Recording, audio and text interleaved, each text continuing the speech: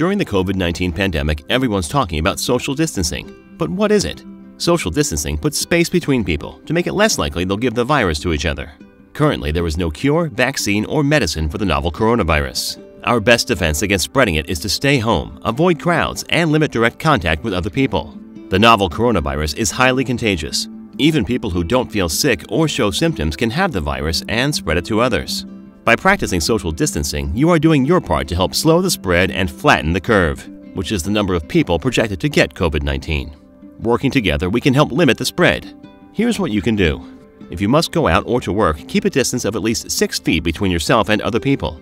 Avoid social gatherings. Call off playdates for children. Cancel non-essential travel.